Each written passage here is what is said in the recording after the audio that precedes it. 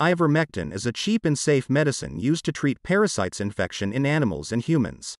In 2020, Kali et al. Published their study results showing that ivermectin could inhibit the replication of COVID-19 viruses in cell culture.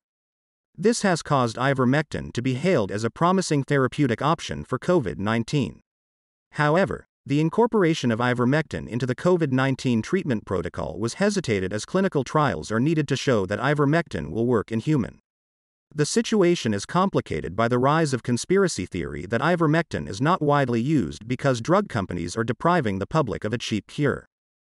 In this video, we will give a detailed overview of clinical trials carried out in various countries.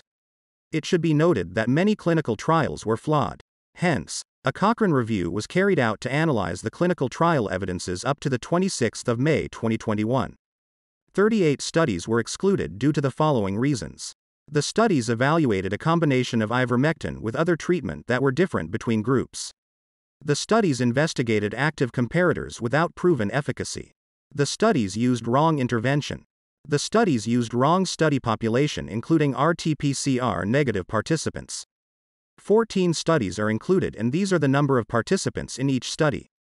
Usually a study that has more participants will generate more reliable results. If you wish to examine the results of this Cochrane review, please read this open access article. In brief, these are the findings. Ivermectin may have little or no effect compared to placebo or standard of care on clinical improvement, duration of hospitalization, symptoms resolved and adverse events. There are a few studies that indicate ivermectin may be able to reduce the number of deaths, but the number of deaths among the participants were too low to draw a conclusion. It should be noted that there are some clinical trials that show very positive results for ivermectin usage but not included in the Cochrane review due to some controversy. We will give one example here. In the 28th of December 2020, Professor Ahmed Elghazar from Bana University, Egypt produced a preliminary reports that have not undergone peer review. The report summarized the results of a clinical trial seeming to show that ivermectin can greatly reduce COVID-19 death rates. However, many scientists have raised concerns that there may be elements of plagiarism and data manipulation within the report. These are the doubts raised regarding the published articles. Some phrases were identical to those in other published work. Some patient records seem to be duplicated. Inconsistencies between the raw data and the information in the paper. Patients' records indicate that some patients had died before the study's start date. Some numbers that seem to be too consistent to have occurred by chance. On the 14th of July 2021, this article had been withdrew to be formally investigated. Besides, Egypt's Minister of Higher Education and Scientific Research has also examined the allegations. However, Professor Elghazar defended his study and complained that he was not given a chance to defend his work before it was removed. There are some notable clinical trials with relatively high number of participants recently. The Mahmood study conducted by Dhaka Medical College, Bangladesh involved 363 participants. They found that patients with mild to moderate COVID-19 infection treated with ivermectin plus doxycycline recovered earlier, were less likely to progress to more serious disease, and were more likely to be COVID-19 negative by RT-PCR on day 14. The Ivercor study conducted in Argentina had 501 participants and found that ivermectin had no significant effect on preventing hospitalization of patients with COVID-19.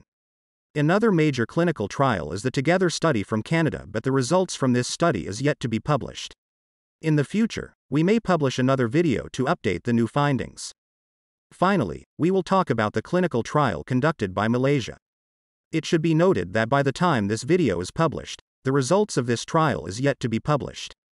The information that we presented here is collected from newspaper and Ministry of Health social platform. This study involves 490 COVID-19 patients in categories 2 and 3. The objective is to determine whether ivermectin usage on patients aged 50 and above, as well as those with one comorbidity, on the first week of COVID-19 could prevent them from worsening to categories 4 and 5. These are the results announced. Ivermectin didn't improve the progress of patients from mild to severe symptoms, ICU admission, usage of breathing support equipment, recovery of symptoms, blood test parameter and chest X-ray scans. However, there is a threefold occurrence of side effects with most of them were diarrhea cases. Based on these findings, ivermectin was not recommended to be included in the existing COVID-19 treatment guidelines. It is worth mentioning that the Malaysia study also reported a 70% lower number of deaths in the ivermectin group compared to the standard of care group. However, as this study is not designed to study ivermectin ability to reduce mortality rate, the number of participants included are not sufficient to produce enough number of deaths to prove that ivermectin can effectively reduce mortality rate. Nevertheless, this suggests that a followed-up clinical trial to investigate ivermectin effect on mortality rate is necessary. In conclusion, ivermectin ability to prevent progression of mild COVID-19 into severe symptoms is not promising. However, ivermectin usefulness on other aspects still require further investigation. For example, Malaysia is going to have a second clinical trial to study ivermectin efficacy to prevent COVID-19 spread among close contacts of index cases.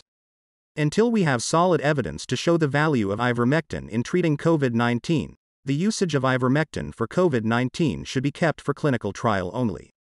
This is particularly true for the usage of ivermectin for preventative purposes, as ivermectin has not been proven to be safe for long-term, high-frequency consumption.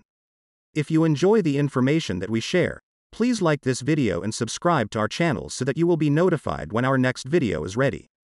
By giving us positive feedback, you will help to promote our videos so that more people will be able to receive correct information regarding COVID-19 and other health analytics.